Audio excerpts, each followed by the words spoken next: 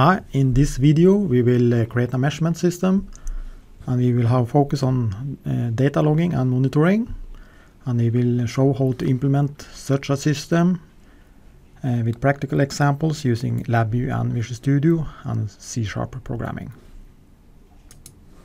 We will go through the following parts. So first we will design the database using ERwin. Then we will implement the tables, views, stored procedures and triggers using SQL Server. And then in part 3 we will create a data logging application using LabVIEW, where we will log temperature data from a thermocouple DAC device from National Instruments. In the last part we will create a data monitoring application using Visual Studio and C#. Here you see an overview of the system we are going to create. So we are starting with the database. We are using SQL Server from Microsoft. So we are going to use ERwin in order to create the tables and design the tables. And then we will later create views and stored procedures and some triggers in order to create our logic.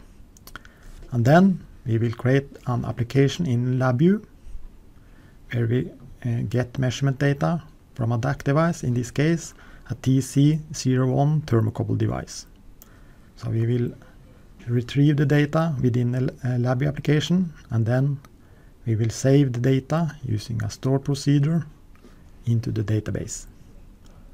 And then we will create a data monitor application in Visual Studio and using C#, where we will use some stored procedures and views in order to create a chart and a table of the data within the database.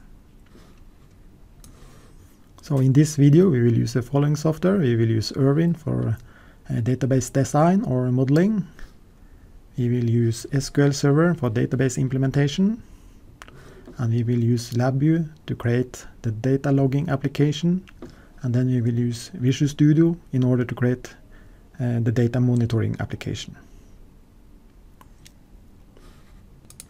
In order to get data from the DAC device within LabVIEW, we need also to install the DAC-MX driver software. And in order to communicate with the database from LabVIEW, we will use the LabVIEW SQL Toolkit in this example, which is available as a free download from my web page. In this part we will design the database using ERwin. Let's start with some basic database theory and what we call diagrams, entity relationship diagrams. So here we see a simple diagram with two tables. We have a book table, and we have primary keys, and we have some columns, and we have a second table here called the chapter. This one also has a primary key, and it also has a foreign key. So this table points to the primary key in this table. In addition, it has some columns. So that's the basic features in database modeling. Create the different tables you need and the relationships between them. So ERwin is very simple to use. You just use the entity tool here. So you click on the entity tool, and then you create the tables using the entity tools.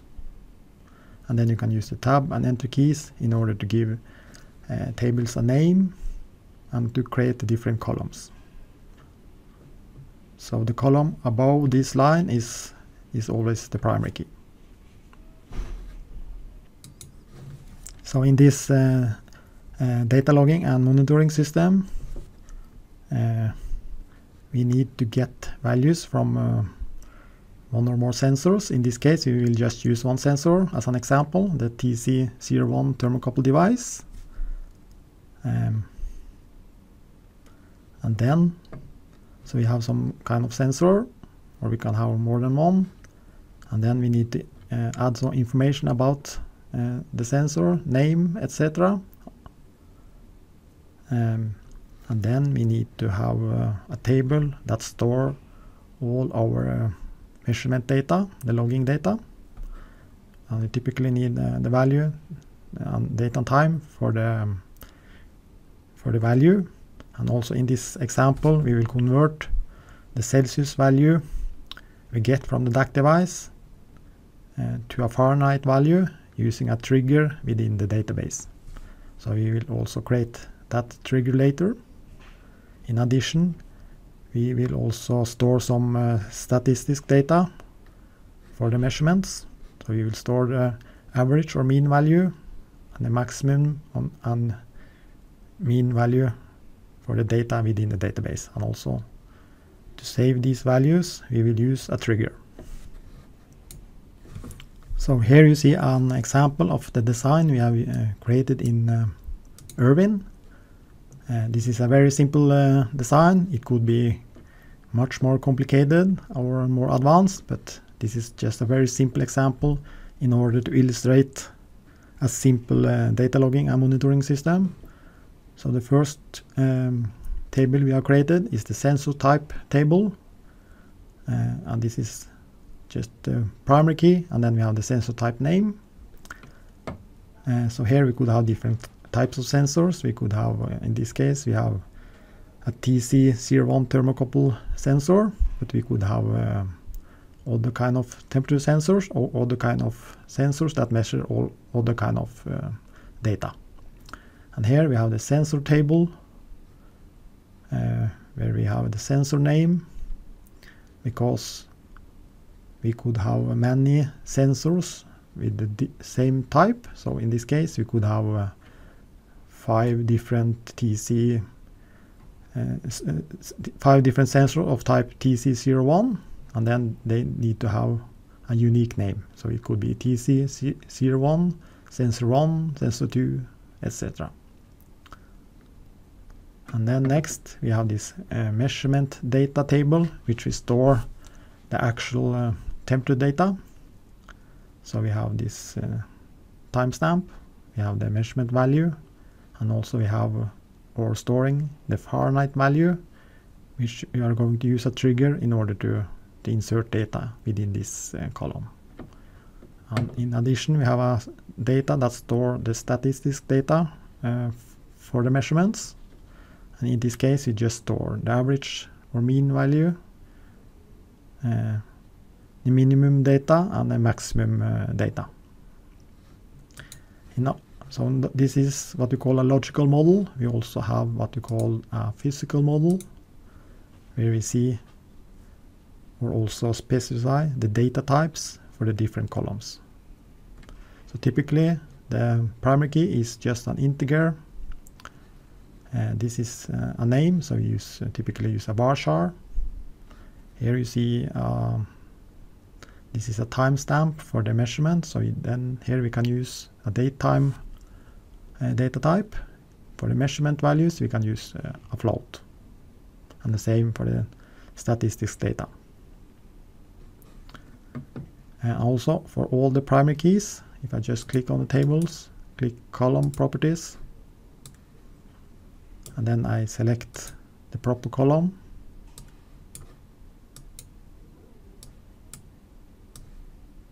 we can also specify the primary key to be a so-called identity column. So I just, for all the primary key, I set generated identity and starting value 1 and increment value 1 for all the primary keys in all the tables. In that way, we don't need to worry about the primary keys. They are automatically generated by the system when we create these tables in SQL Server. So we will use these tables as a base for the tables we are going to implement in SQL Server. So we can go to Actions and Forward Engineering and Schema, and then here we can create a SQL script for our tables. So we need to specify what we need to include in the script. And typically you just need to create the table, so we remove procedures, etc. On a column we need to create, remove everything we don't need. Views, we are not going to create any views here. Index, no index. Here we need to create primary keys, foreign keys, and if we have some unique columns, in this case we don't have anything. Triggers, we don't want to have any triggers here because we are going to create the triggers within SQL Server later. The same with views.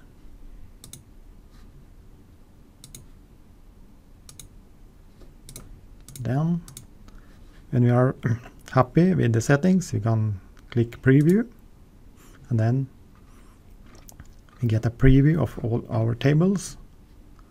And then if we are happy with the settings and the script, we can just click OK, save, and then we can save it on our hard drive. So here you see this the table script I just created from ERwin, so you can just open it in with Notepad. So here you see we have this part, create the sensor type table. This part, create the sensor table. This part, create the data. The table that stores the statistics. And then finally we have this table for the measurement data. So this script, we will insert it into SQL Server later. In this part, we are going to implement the tables based on the script we created with ERwin, and then we will create some data within the tables. We will also create store procedures, triggers, and views, which we will use in our LabVIEW and C# applications. So here we see the Microsoft SQL Server Management Studio.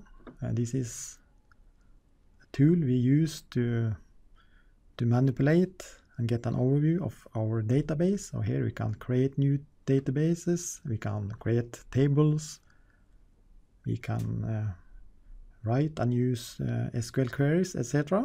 So we will use this tool in order to implement the tables within the SQL Server.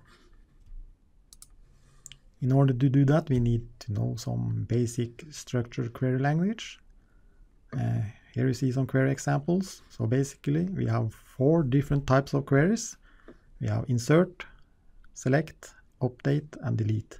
So here you see an example where we are using insert.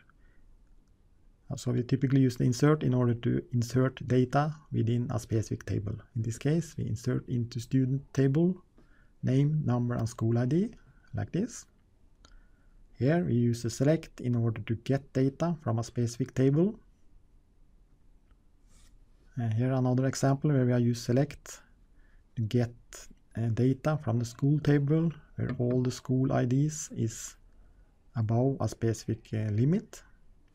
And we have the update, which we use in order to update or change the data within the database. And finally we have the delete statement if you want to delete some data from the database. So now I have opened the Microsoft SQL Server Management Studio, and then I can click open here and then go to the script we created within ERwin. So I just open that script, and here you see this is the script that create the tables we need for our data logging and monitoring system. So you can just click on execute, and these tables will be inserted in our system. So here, when we insert them, the tables will appear under tables in our database. So we have the measurement data, sensor type, and the tables that store the statistics data. When we have finished creating the tables, we typically need to create some data within the tables. So I have made a script for that. So I just open the script I already made.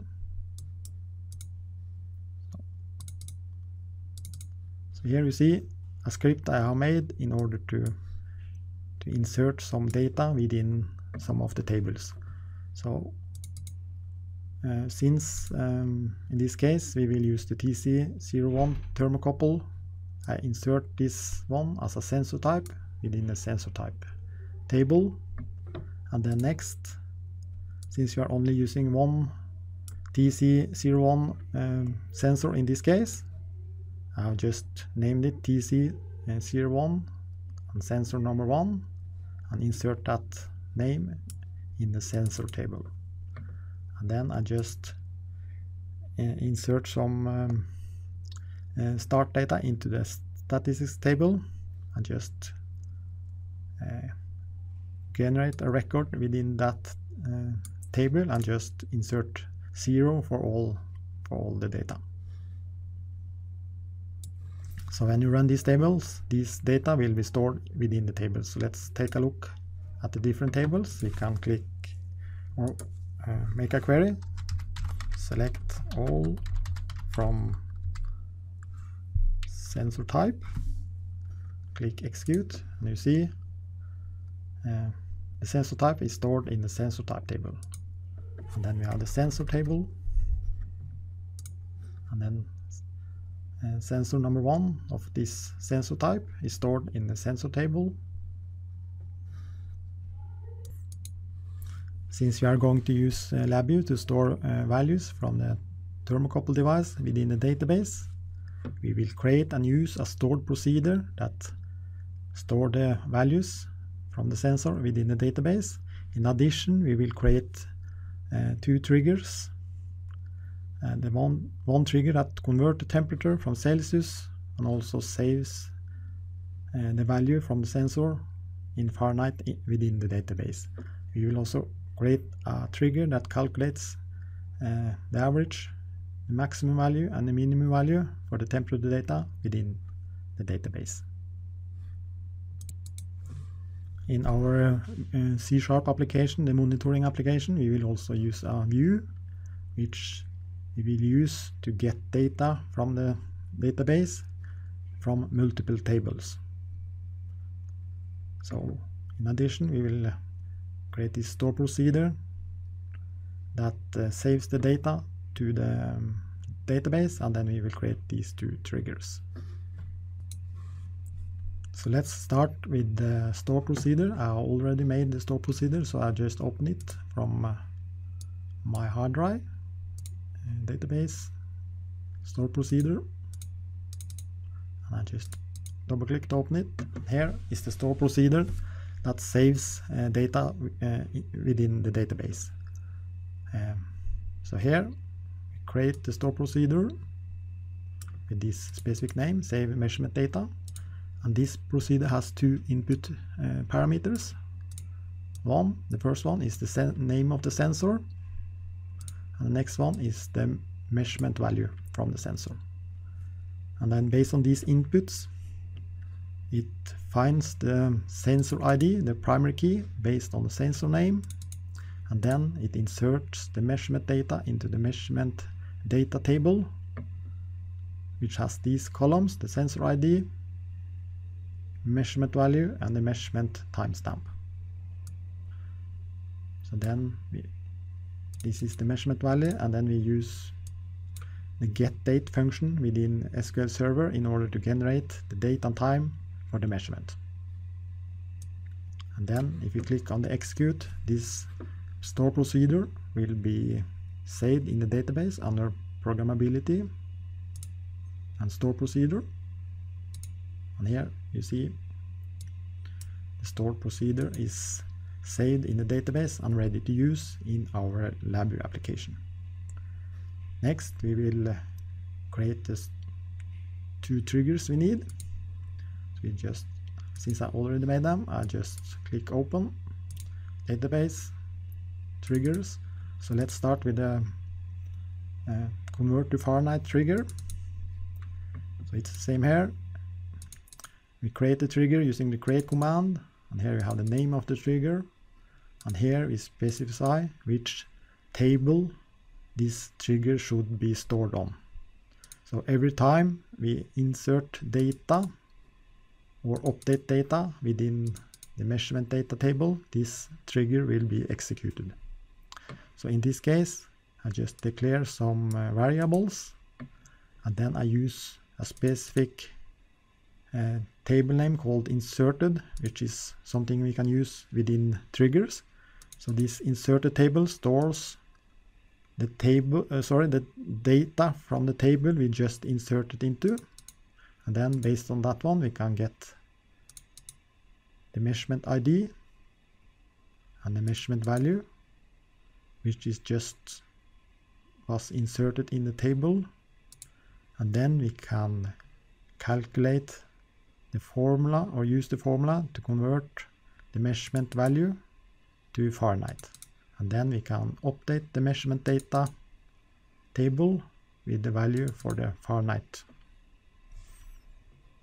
like this. In order to insert this trigger into the database, we just click execute, and then this trigger should be located on the measurement data table. So we click on plus on the measurement data table, and then triggers, and then we have this trigger stored here. So let's create the other trigger as well. This calculate statistics trigger. So just open it. Here, create trigger and the name of the trigger, and this trigger should be on the same table, so the measurement data table. Here we create some local variables. Here we get the sensor ID from the inserted table, and then we calculate the average value, the minimum value, and the maximum value from the measurement data. In this case, we use built-in functions within SQL Server that can handle these operations. And then finally, we just update the statistics data table with the average data, the minimum data, and the maximum data for this specific sensor. And same here, when we execute and insert this trigger into the database, the trigger should appear under the table triggers, and here you see the trigger has been inserted into the database and are ready to use. Finally, we will also create a view which we will use in the data monitoring application. So I just open the view I just created, database views, get measurement data. So in this case, I have created a view that are getting data from multiple tables. So this view get data from the sensor table and also from the measurement data table. In order to link this data correctly, we're using a so-called inner join, and then we join the sensor, the primary key in the sensor table, and then we join it with the primary key in the measurement data like this. So here we link those two together, these two tables together using an inner join, and here we just list the columns we need from these two tables. And when we insert this view into the database using the execute command, the view should appear under views like this. Typically you need also to right click and click refresh in order to show the view under this node. So now we have made the tables, we have made a store procedure, we have made two triggers, and we have made a view. And now we are ready to start creating the data logging application within LabVIEW. So now we have created our database and we have implemented in SQL Server. We have made store procedures, triggers, and views. And now we are ready to create the data logging application using LabVIEW. So here you see an overview of our system so far. So we have used ERwin in order to design the tables, and then we have created a script, and then we have implemented the tables using that script, and in addition we have made some triggers and stored procedures. And now we need to create application within LabVIEW that retrieve the data from the DAC device and store the data within the database. So here you just see a simple sketch of the application. So in this application, in the use interface, we will just show the values in a chart, and for each interval we get a specific value which we will store in the database.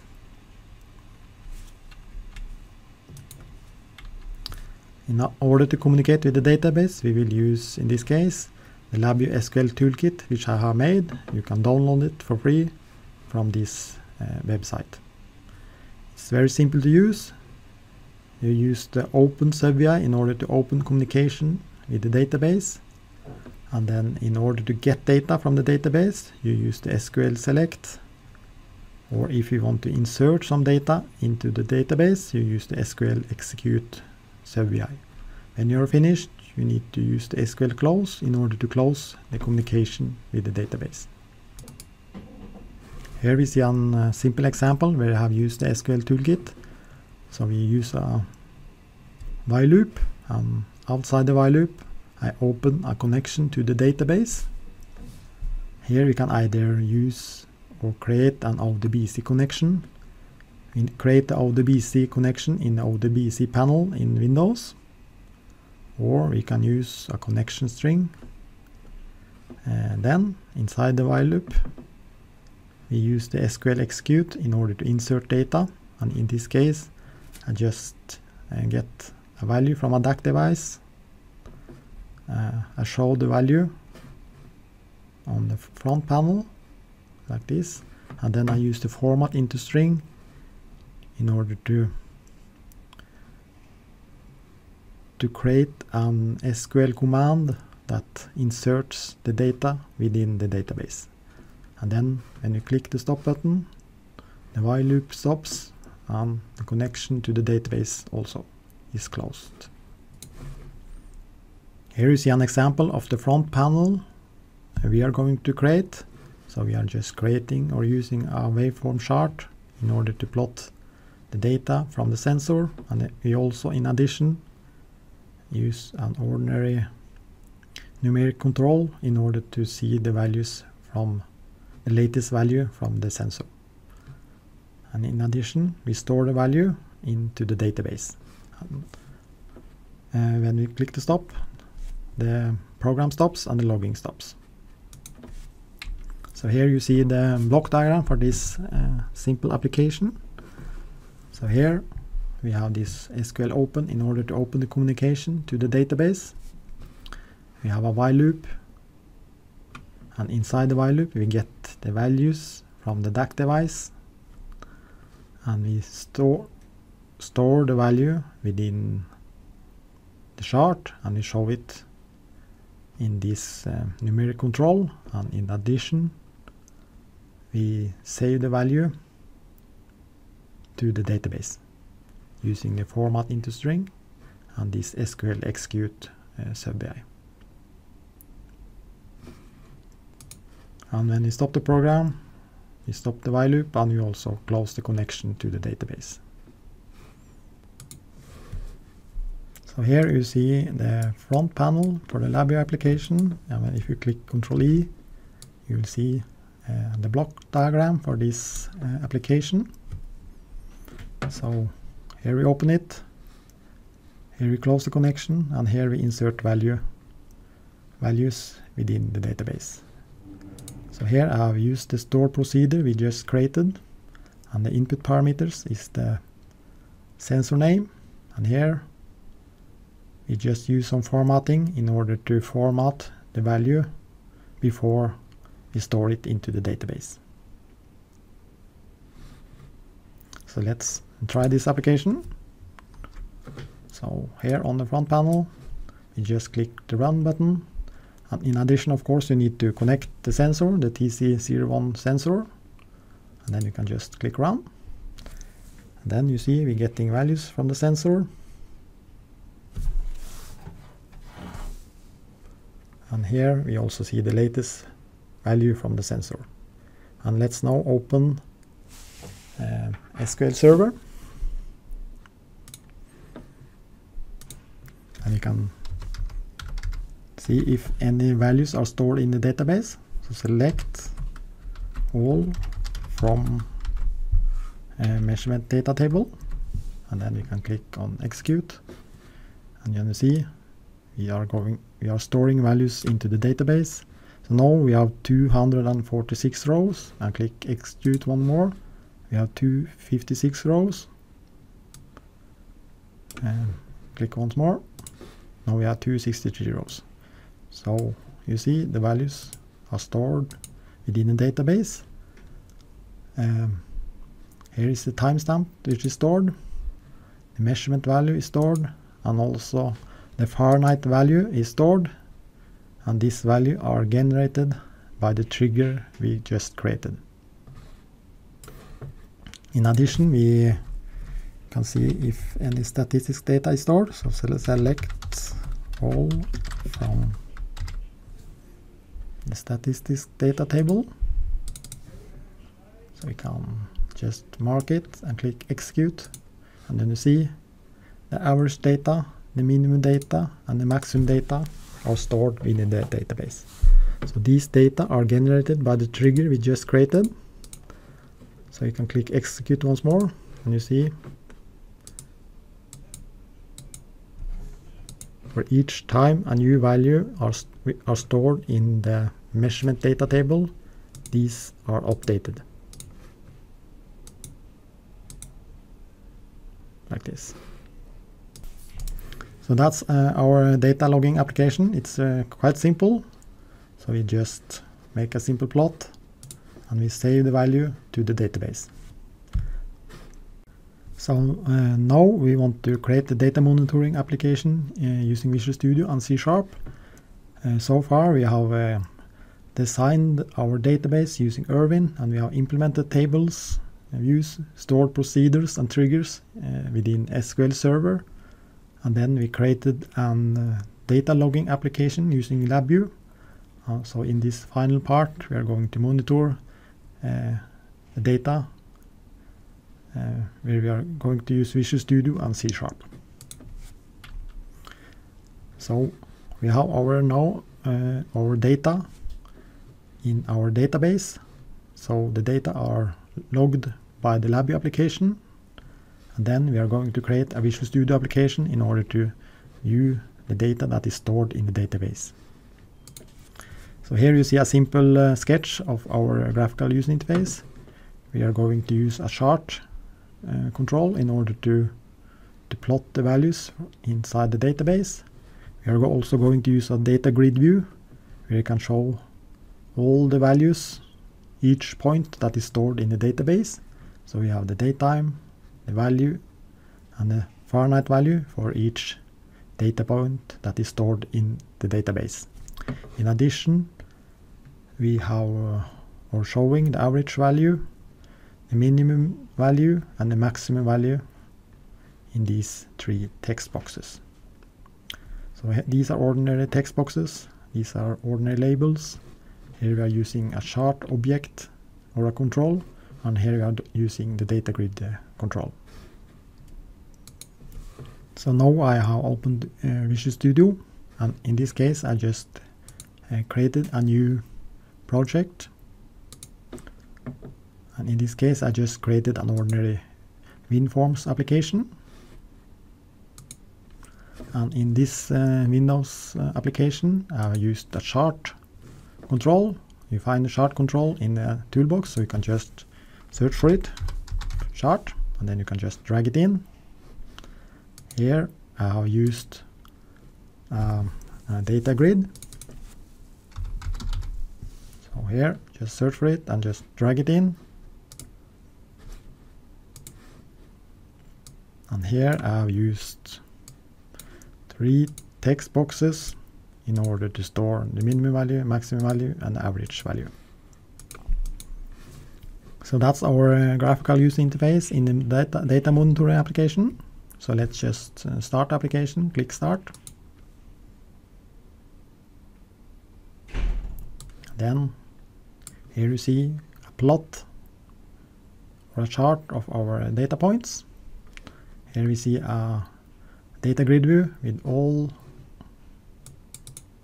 the measurements value, timestamp, measurement value, and the Fahrenheit value. And also the minimum, maximum, and average value is calculated like this. So let's also start the logging application and run that at the same time. And we are getting new values within the database. And also, you see here now, the values are, in this case, are updated every 5th second in this case. We are in this application using a timer where we update the chart, the graph, the chart and graph, or the graph, or the data grid view, and this text field with new data from the database every 5th second. Of course, you can set this interval lower or higher. But you see the values where we are logging from the logging application, which is stored in the database, are now monitored in the monitoring application, and new values are added at the end of this data grid view, and these one also are updated according to the data. So let's take a close look at how we have created this application. So you just stop it, and we go back to the Visual Studio. And the first thing I created was this form, which is our graphical user interface. And then we just inserted the controls we needed. And then next I have created a class. So I just right click here and add new item, and then a class and a proper name. So this is the class I have made.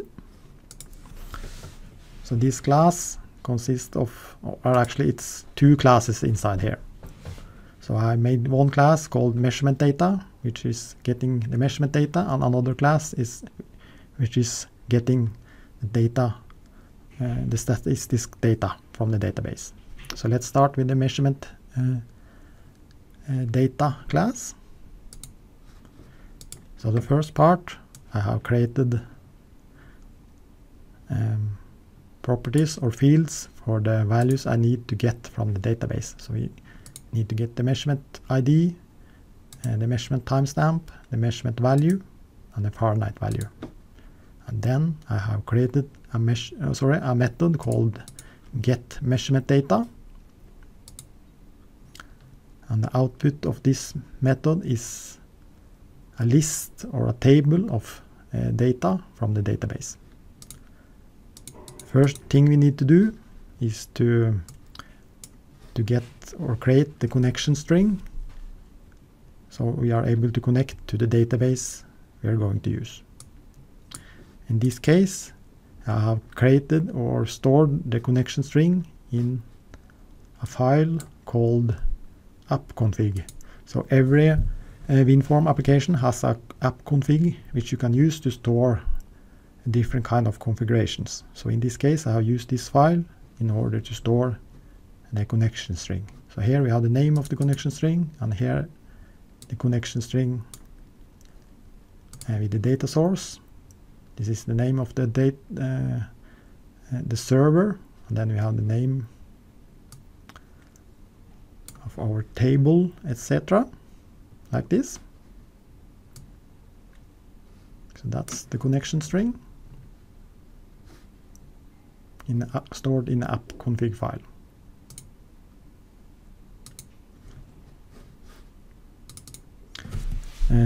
Next, in order to get the connection string into my code, I have used something called the configuration manager, which is getting the values from the app config file. In order to use the configuration manager, we first need to go to references and click add reference, and then we need to get the value, get the proper DLL. So click on assemblies, and then we need to find the configuration. So you see here, so this is the DLL file we need to add to our project. So you just select it, system configuration, and click OK. And then this DLL will be stored here under references. In addition, we need to use this using in order to use the namespace within our code, like this. And the next piece of the code, I have just created a list of these fields we are going to get from the database, and we are using this line of code. Next, we need to connect to the database using this command. And when we have connected to the database, we can start to either get data or insert data into the database. In this case, we are going to get data from the database.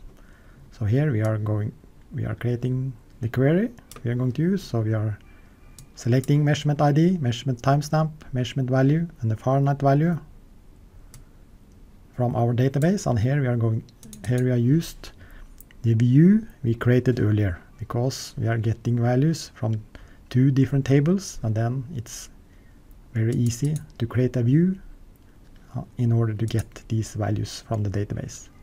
So we get these values from our sensor name TC01 number 1. And then we can open a connection to the database, and we use this SQL command to start the connection to the database, and then we use the SQL data reader in order to get data based on this query. And then we just check if there are actually some values within our database. So if there are values, we go into this piece of code, and then we just use a while loop, and then we save the value within this list we have made earlier. And then we are finished, and then we can return this list of data in all our measurement value from the database. So this is the class and the method we are going to use within our form. So let's open the form code. So form1.c#, which is the code file. So you just click here on open the code for our form. So here is our form, and then here under when the form is loaded into memory or started, we have made, so first we have made these objects based on our class. Also we have to remember to include the namespace in our application from our class. And then we have made a method here called fill data grid, which is getting data from the database into the data grid. And then we have a similar method which is getting values from the database into the chart. So let's start with the data grid. When the forms is loaded into memory, we just execute the field data grid method and the field chart method, and also we have a method for the statistics data. So when the program starts, this method is started, and the code inside here is executed, just filling data into the data grid. And then next we are filling data into the chart. So we use these methods for the chart. So we start by clearing the chart, and then we just add a series. You can just call it measurement data. And then in this case we also need to specify the chart type, in this case, which is a series chart type of line. Here also we can set lots of properties for the chart. We can set different colors. We can set x-axis values, minimum and maximum. We can do the same for the y-axis, etc. So we can set lots of properties here. I will just use these few properties in order to show a simple example where we are using this chart. And then I just fill in values into the chart using this for each loop. So we also do the same for the statistics. So we have in our class file, we have made, in addition to this measurement data class, we have made another class called statistics data, which is very similar to this class, but in this case we get the average data, the minimum data and the maximum data from the database. So the code is almost identical as the previous one. So we connect to the database and we get the connection string, which is stored in app-config, and here we have the select statement. We just get this statistics data from the statistics data table, and then we store them into these objects here, or properties. And then in our form we just call this field statistics fields methods, and then we store the value within these text boxes we have here. I guess that's all. In addition, we have also used a timer, so you can just find the timer in the toolbox, search for it, timer, and just include it in our form. So we are using a timer in this case. So we are using a timer since the data are continuously updated in the database from the logging application. So we're using a timer in order to get new fresh data every 5 seconds in this example. So let's see how this is implemented in our form. So here, this is our form startup method. So here we are just initialize the timer, and we set the interval to be 5000 milliseconds. This means the timer is executed every 5 seconds. And also we need to start the timer, and then we need to create a timer event. So this piece of code is executed every 5 seconds. And in this case we just get the latest data from the database, and we update the data grid, the chart, and the fields with the statistics information. So as you see, it's quite easy to make a system like this, where we have a data logging application, we have a database that is storing the data from the data logging application, and then we have a data monitoring application that is monitoring the data stored in the database. So here we have the LabVIEW application, and here we have the final monitoring application, which is getting or monitoring the data every 5 seconds in a chart, in a data grid view, and we have some statistics data. And we have used ERwin in order to design and modeling the database. And we have used Microsoft SQL Server in order to implement the database, the tables, the store procedures, views, and triggers. And then we have used LabVIEW in order to create the data logging application and get or retrieve the values from the DAC device.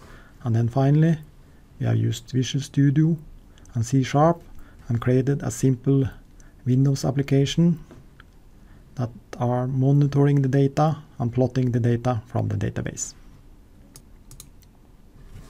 If you want to learn more, I recommend some of these tutorials I have made.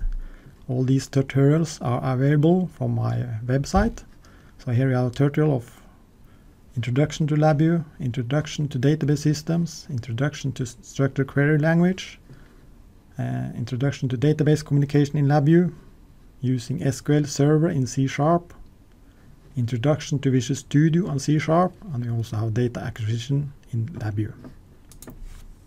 So I guess that's all. So good luck with your measurement system and data logging and monitoring system.